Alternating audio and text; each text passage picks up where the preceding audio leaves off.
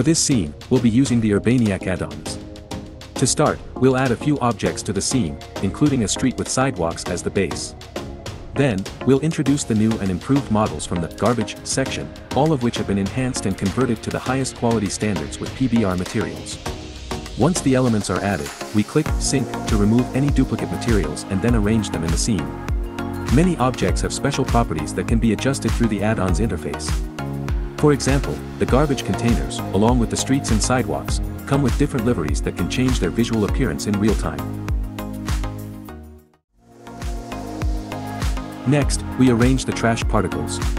You can use particle systems to help with this or do it manually for more control over the placement.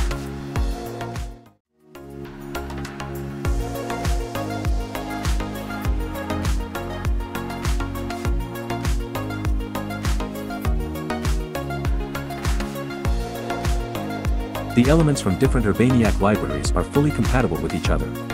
In this case, we're using a building module from Urbaniac Industrial District. We then add extra details, such as new and updated assets from the Urbaniac City Asset Pack.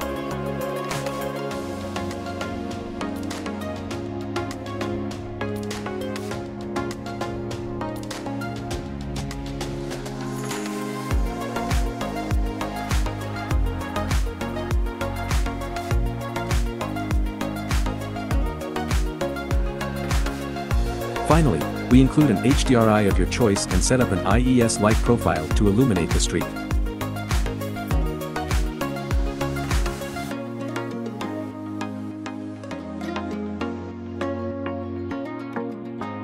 With a quick scene setup, voila!